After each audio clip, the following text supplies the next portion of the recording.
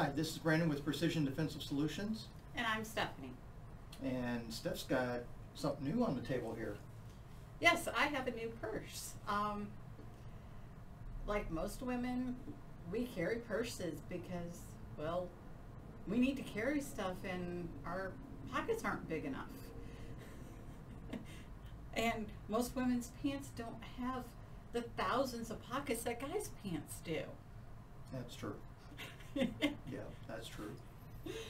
And the carry purse that I had for several years, and yeah, we're not going to show a picture of that because yeah, I've sort of beat it into the ground, which I do with all my purses.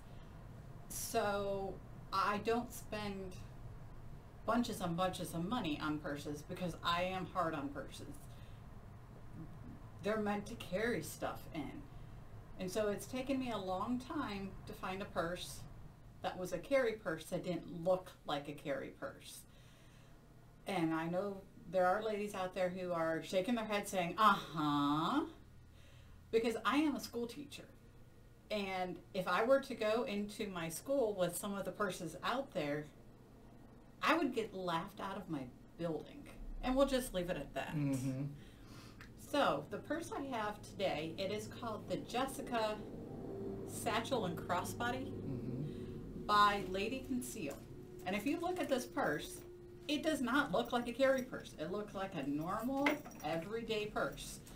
It's a little bit bigger than my current purse, like a little bit taller, but that's okay because my other purse, sometimes stuff falls out when I pick it up, or I have to reach over and my purse is on my shoulder because I forget to zip the middle section.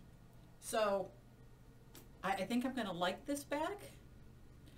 The one thing, and I'll show you all the inside goodies in a sec.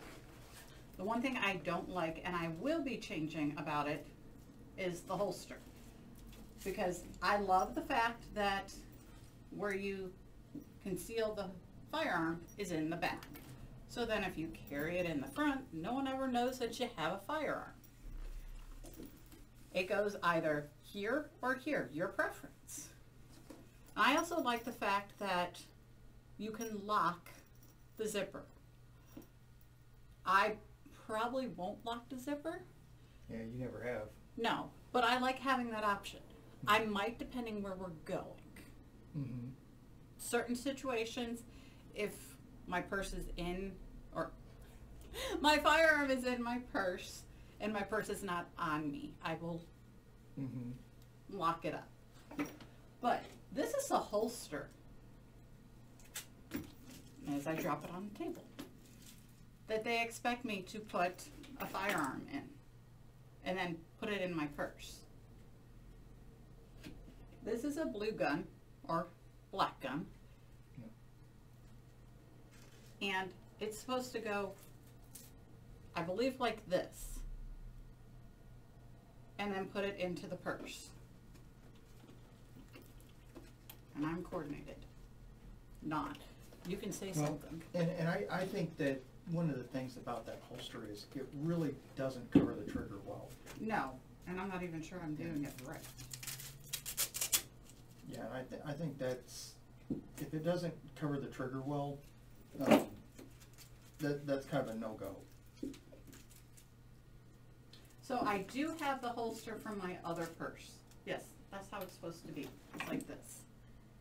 Which then causes you to have to put the holster in at a very strange angle. Yeah, so it's kind of one of those cases that if you would draw that out and have to store the gun, lock it up in the car like you do as a school teacher, you can't carry it in the building, that could be rather dangerous. Correct. So I will take the holster that I have in my other purse and put it in here. I might have to help that holster out because it is a old holster. I've taken it from other purses and put it in here. But ladies, if you're looking for a carry purse, you want to check out that holster. You want it to be plastic. You don't want it to be just fabric and Velcro. You still want it to have some retention. You're not going to find, unless you specifically buy a holster, say like from Crossbreeds holsters, and then put it in, that's made specifically for your firearm, in a purse. They're going to have a generic holster.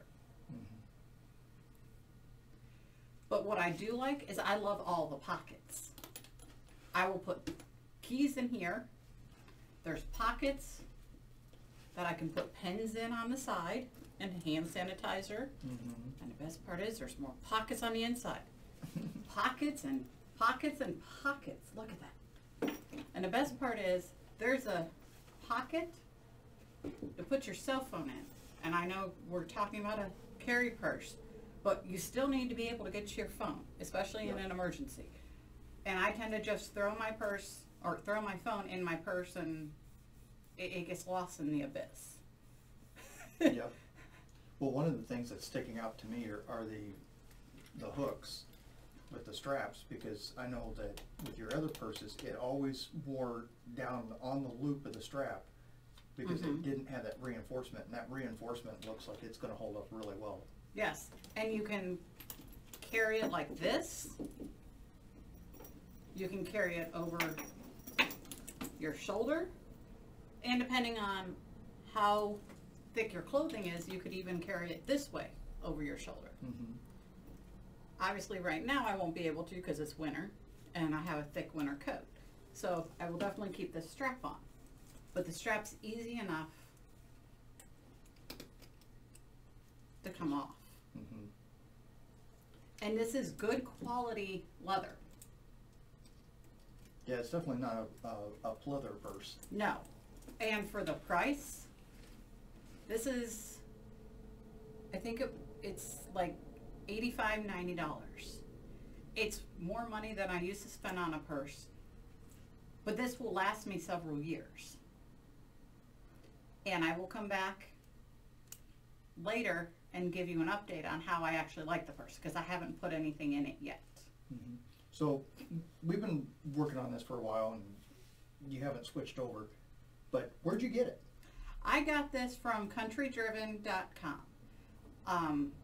I really like their website. I like their customer service. They've been very helpful. And I do look forward to actually using this when I go back into my school building.